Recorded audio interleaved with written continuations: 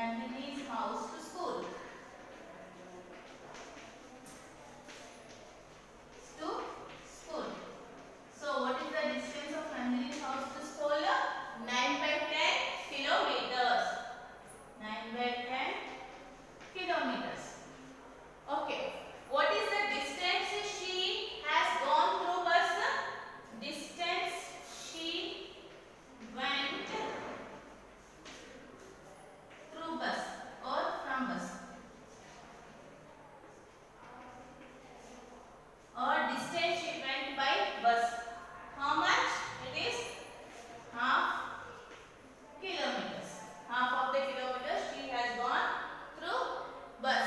So what is the distance she walked? Distance she walked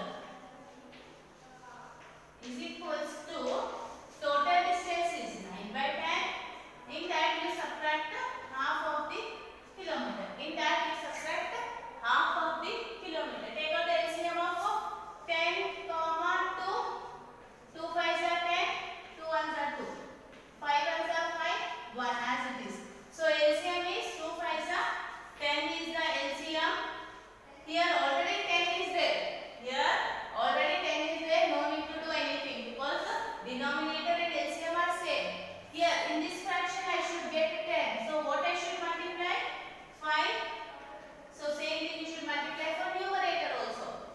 So this 9 I am keeping as it is minus 2 5s are 10. Common denominator. Here 1 5s are 5. What is 9 minus 5 is 4 by 10. See this 4 by 10. 4 and 10 comes in which table?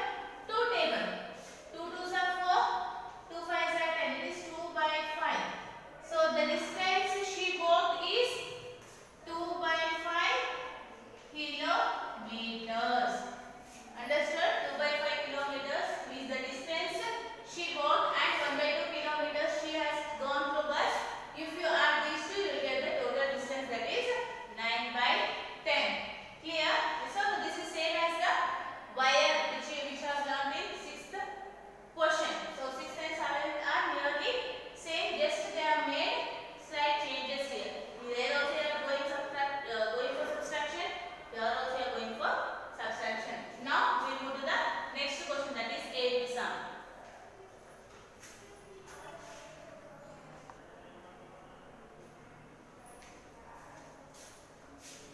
And this is your 8th sum. See, this 8 and 9 both are same.